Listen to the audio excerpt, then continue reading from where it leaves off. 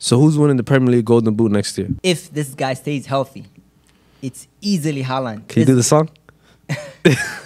Yeah, chill.